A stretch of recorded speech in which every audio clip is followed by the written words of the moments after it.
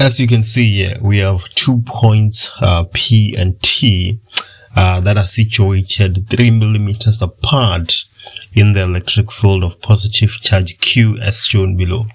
Yeah, it's easy to see. And then for 10.1, the question says that let's draw the electric field pattern around charge Q. Clearly, charge Q is positive, so the electric field lines should be radiating outwards, right? So in your answer book, we should see something of this manner.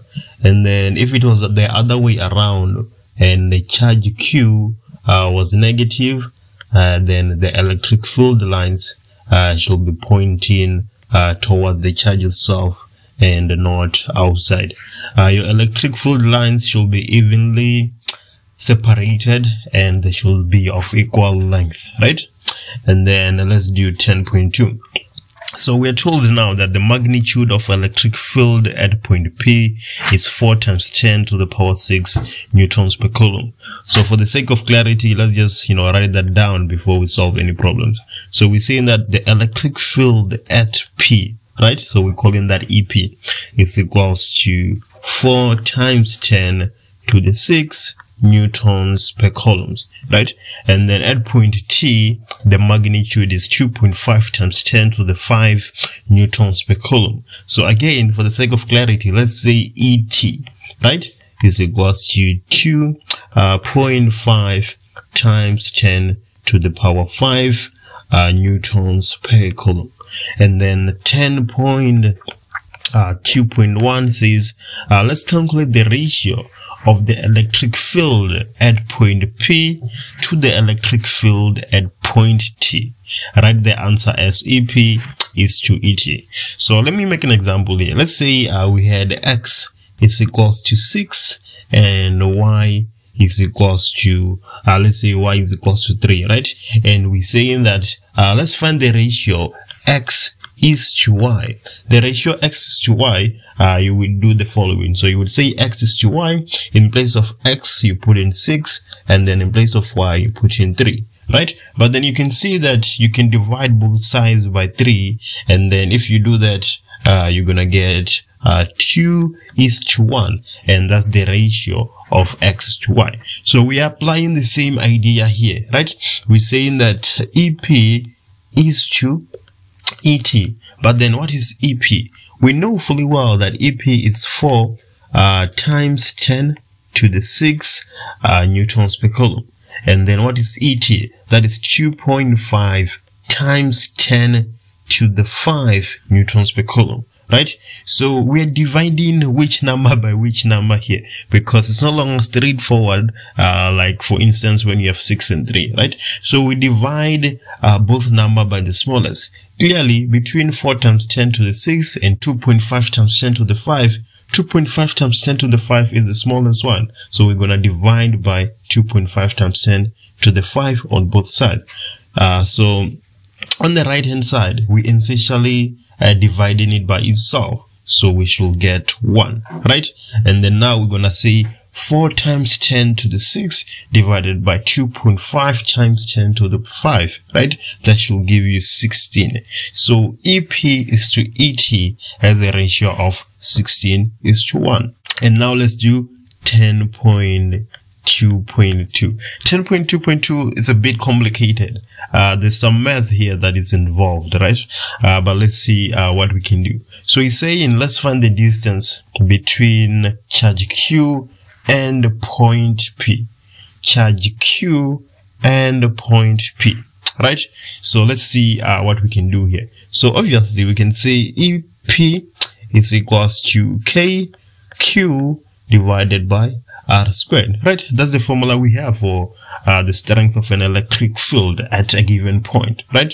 But then, lucky for us, we know fully well what EP is.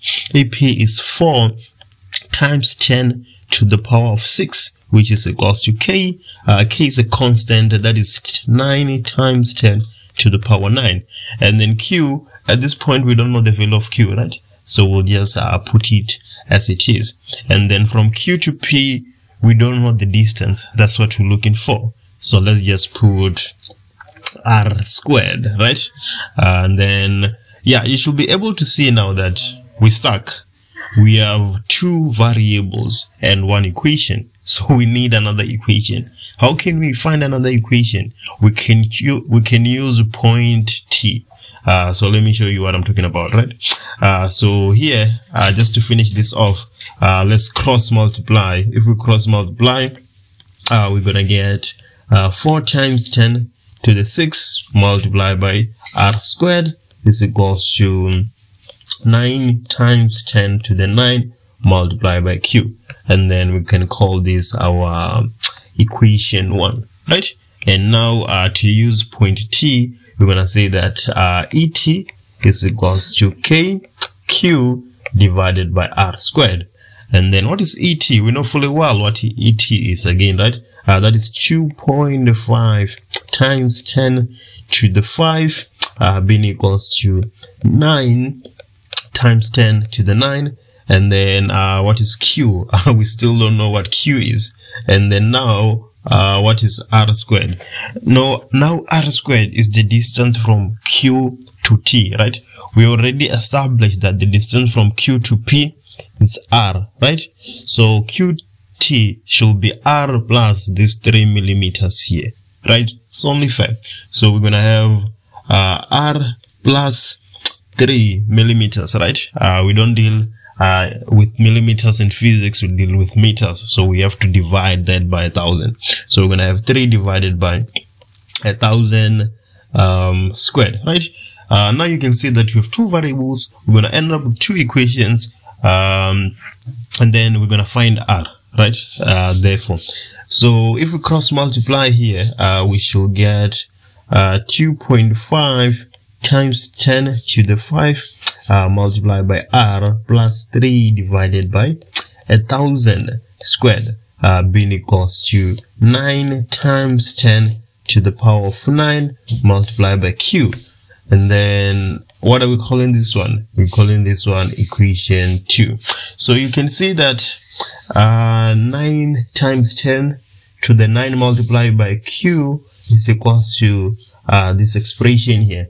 But then at the same time, 9 times 10 to the power of 9 multiplied by q is equals to this expression here. So we can equate the two expressions. We're only going to have r as our variable, and we're going to try and solve that. So if we do that, we can say that equation 1 is equals to equation 2, obviously, because they're all equals to 9 times 10 to the 9 multiplied by q. So equation 1 there was 4 times 10 to the 6 multiplied by r squared. Yes.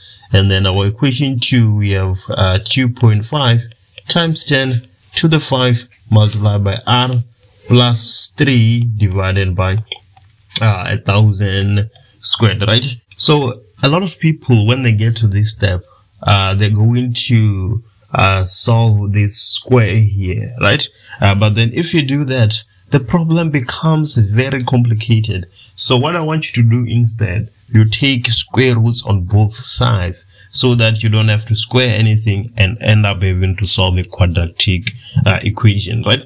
So let me show you what I'm talking about. So we're going to take the square root on the left hand side, and we're also going to take the square root on the right hand side. If we do that, we're gonna get the square root of 4 times 10 to the power of 6 multiplied by, instead of r squared, now we just have r, right? And then on the right hand side, we're going to have the square root of 2.5 times 10 to the power of 5. And then instead, this square here that I'm circling right now is going to fall off, right? Because we're taking the square root. So we're just going to have r plus 3 divided by 1,000, and then we don't have the square root anymore, right? So now we're gonna multiply out the right hand side. After we multiply out the right hand side, we're just going to solve for r. So let me show you what I'm talking about. So we're gonna have the square root of 4 times 10 to the 6 multiplied by r being equals to the square root of 2.5 times 10 to the 5 multiplied by r plus the square root of 2.5 times 10 to the 5 multiplied by 3 divided by 1000.